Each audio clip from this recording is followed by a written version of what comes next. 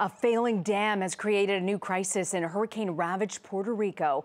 A 90-year-old dam is being pushed to the breaking point by floodwaters from Hurricane Maria.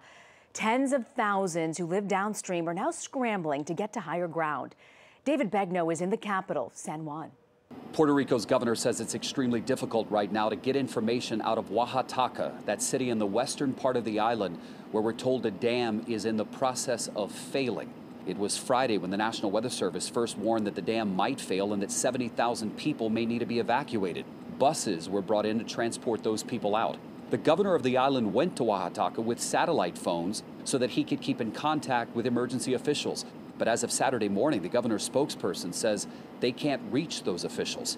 Here's the latest from the governor's office. The death count here on the island is 9, but they expect that to go higher. More diesel is being brought in to hospitals on the island that are running low on fuel.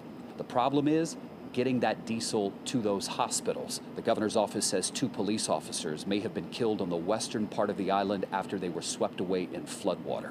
We spoke with FEMA, the Federal Emergency Management Agency, which is on the ground here in Puerto Rico. They're telling us they're bringing in 1 million liters of water, as well as food, medicine, and 31 high-capacity generators. You may have heard from family members that commercial flights were resuming here on the island, and that is true. However, it's extremely difficult to actually get a flight right now. Most people are saying their flights are being canceled.